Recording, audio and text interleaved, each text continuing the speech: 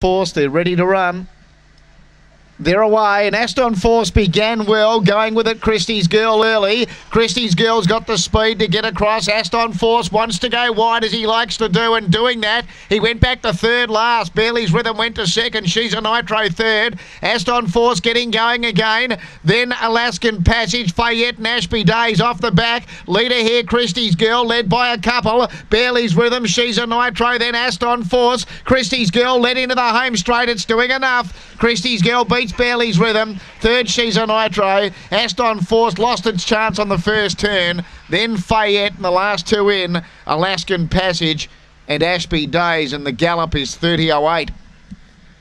Christie's Girl at 660, 520 and 480 wins the first, beating Bailey's Rhythm. She's a Nitro third. Aston Force boxed well, but likes room. Wanted to shift off going around that first turn, and that's where it lost its chance. It dropped back to third last.